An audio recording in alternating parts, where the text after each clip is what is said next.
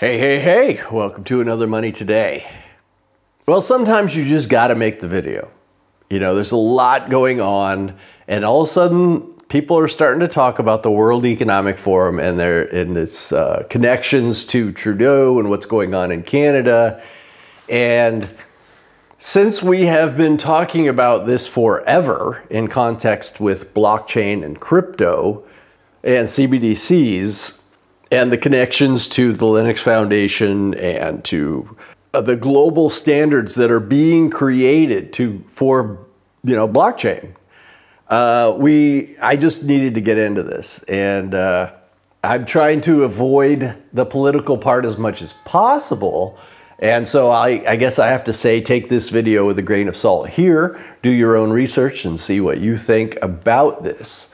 The young generation, like Prime Minister Trudeau, half of this government, are actually young nobelies of the World Economic Forum. We penetrate the cabinets. The next crisis is already waiting for us around the corner, and it is the climate crisis. I did find it very telling that one of the things that gets done in this, what I see as a very heavy-handed response, I mean, it was almost like Trudeau was goading the truckers into this conflict to make it worse and worse.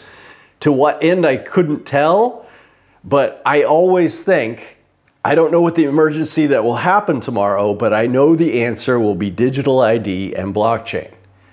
And when I see anything that's going on in the world, any major emergency of any type, it seems like it always pushes us towards digital ID or blockchain, central bank digital currency, etc. And we're seeing the freezing of bank accounts. We're seeing people taking out their money from Canada.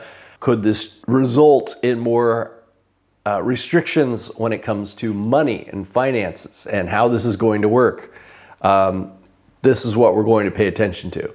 So immediately when I see somebody talk about the World Economic Forum, I think connections with the Global Business Blockchain Council.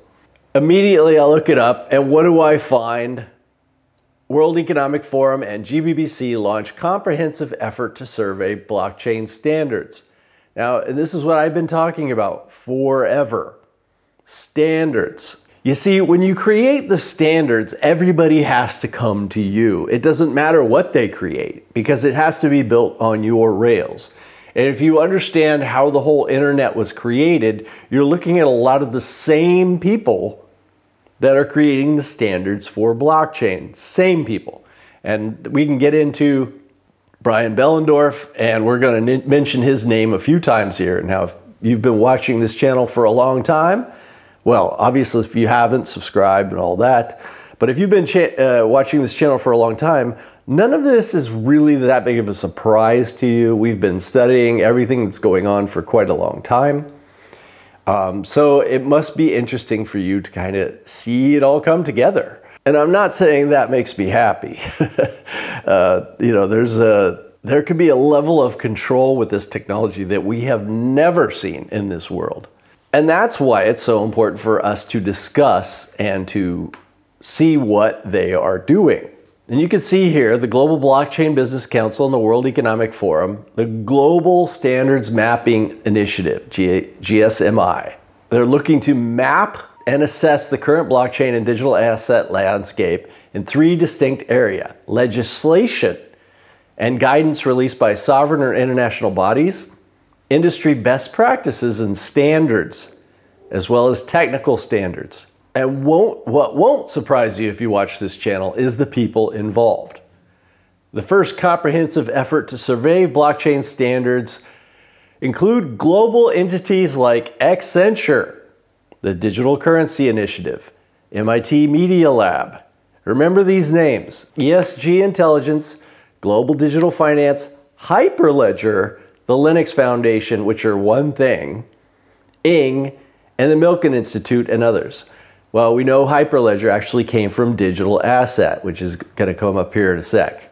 So as we see the World Economic Forum and the GBBC working on the standards for the entire world, Executive Director of Hyperledger, Brian Behlendorf, said the GSMI reports will be key resources for adding critical structure to the fast evolving blockchain industry.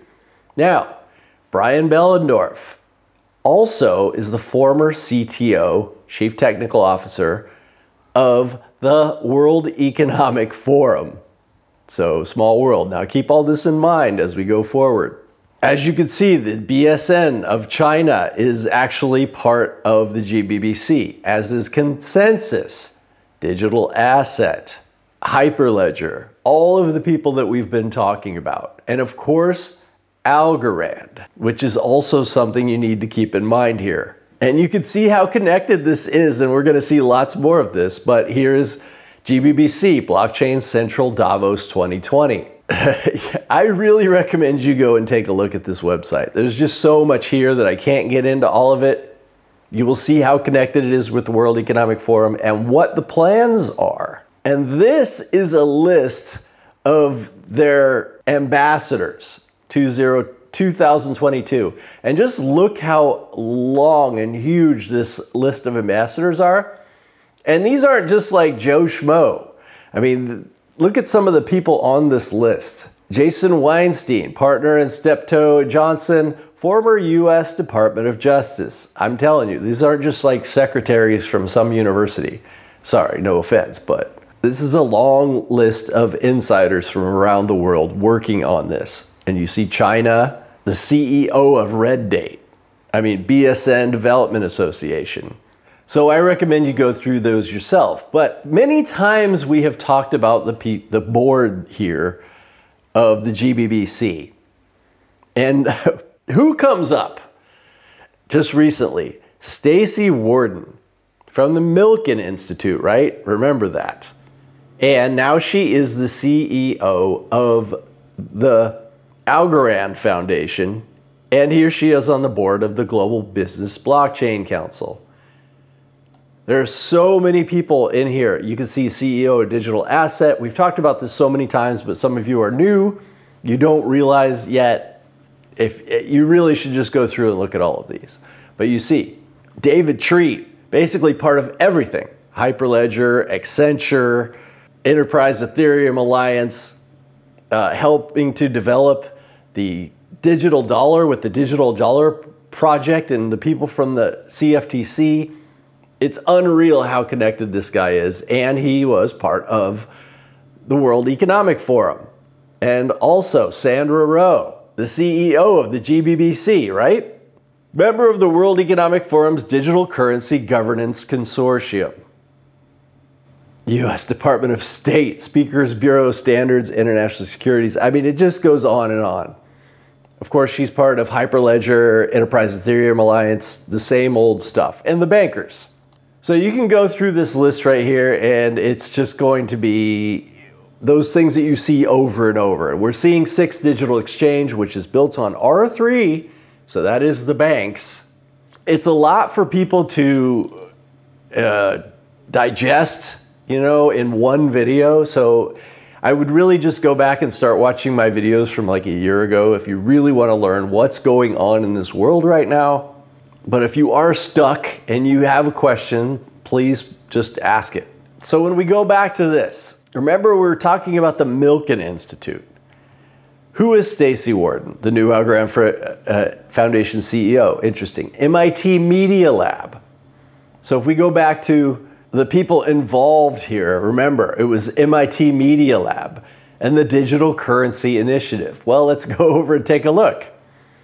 MIT Media Lab's Digital Currency Initiative announces Business of Blockchain Conference. And this is way back in 2018. But I really wanted you to see who was involved as speakers here. Growing lineup of speakers includes Brian Behlendorf from the Hyperledger Project. Who is this guy?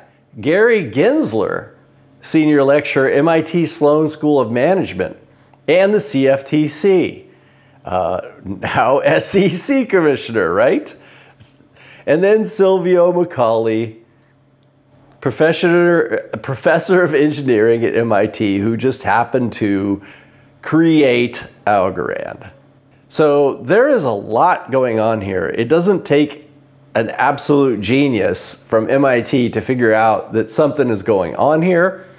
And we've been putting this together on this channel for quite a long time. So current events seem to be falling in. And so we're going to keep an eye on what the next steps here towards digital ID and the pushing of blockchain from around the world. We're seeing the central bank digital currencies being brought in very, very quickly. So I expect that to continue. And so we'll keep an eye on it. And I will see you in the next one. Love y'all.